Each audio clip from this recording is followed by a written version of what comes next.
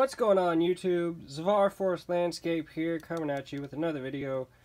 So I posted a video a couple days ago about my pumpkin plants that I planted a couple weeks ago, and this is the update. So the pumpkin plants have sprouted and are growing a tremendous amount of roots. I know you can't see it very well right now, but I'm going to take them out in a second. So real quick, I just want to show you, I'm going to be potting these in red solo cups. I poked 6 holes in the bottom with a knife. Nothing too fancy, just a quick little easy flower pot. And the garden soil that I'm going to be using is Pro Mix HP, so high prosperity soil. It's got mycorrhiza in it, which is a fungus that helps the root system grow to be stronger. It's a really good soil, something I like to use on my more prized plants. So we're just going to go ahead and I'm going to prep these pots for planting, and I'm going to take them out, take the plants out, and I'm going to show you what we got, and then I'm going to plant them. So here we go.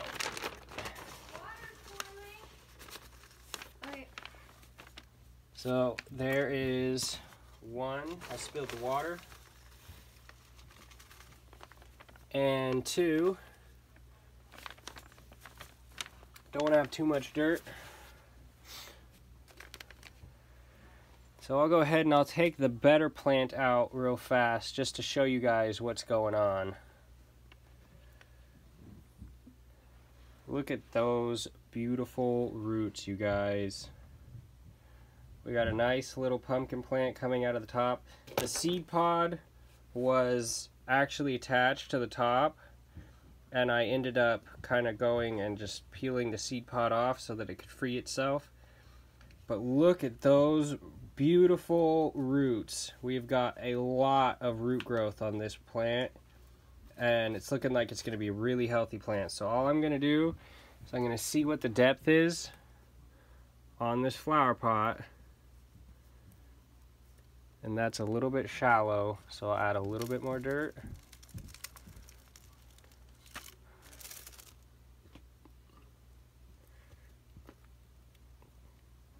And just like that.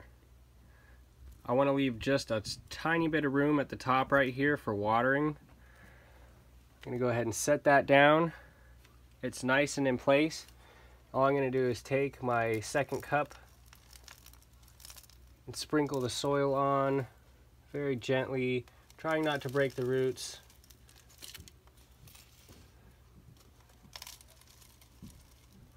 And once I feel like I have enough soil, I'm just going to gently pack around this plant, because when you water, the water will pack the soil down. So I don't want to have too little soil in my flower pot, solo cup pot. And that looks pretty perfect. So now what I'm going to do to water this, to make sure that my watering is easy and I don't get water running all over the floor, I have another solo cup here that is solid, no holes in the bottom. I'm going to set this cup in here with a little bit of water in the bottom. Basically what this is going to do, because this soil is fresh, it's really dry, and so I really want this soil to soak up and just be drenched for the first watering.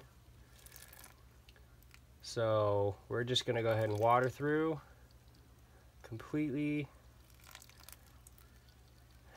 This water has been aerated. So what that means is there's a lot of oxygen in the water, and there's also no sanitizing chemicals that they use for cleaning water at the water processing plant, like chlorine, bromine, none of that stuff, which would potentially harm your plants or the microorganisms or the funguses inside the soil. So I used all the water on that. I'm going to go get another cup of water real quick, and I'll be right back.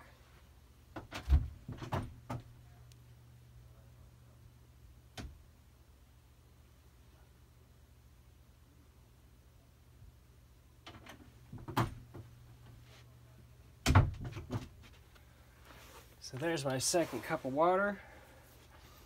We got my second pot filled up with a little bit of dirt. And then I'm going to go ahead and get a nice shovel full of soil. Bring it out here. And we'll be using this to finish the potting on the second plant. So this is the second plant. Not as crazy of root growth as the other one, but still a very, very healthy amount of root system growing on this second plant. So we're going to go ahead and just gently set this in the soil so that the root system doesn't break. Looks like I could use a little bit more. So I'm going to go ahead and just brush some dirt off this shovel right into there, settle things down, gently place this on top of the soil, and then sprinkle some dirt right into that flower pot. I'm spilling a lot on the ground. I set up a piece of paper on the floor so that this didn't make a huge mess because I knew that the dirt was going to go all over the place. So I'm just going to go and pick this dirt up off the piece of paper. Make sure that we don't waste anything.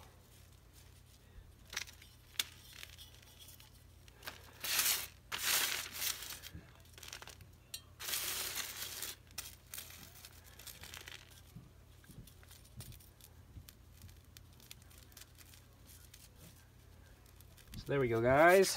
Second one is planted nicely. I got my second cup right here.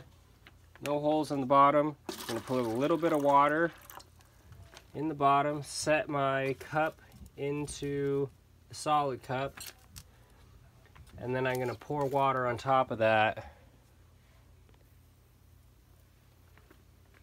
and make sure that this soil gets drenched. You want to make sure that the first time you water, your soil gets completely moisturized. You don't want to have any dry pockets.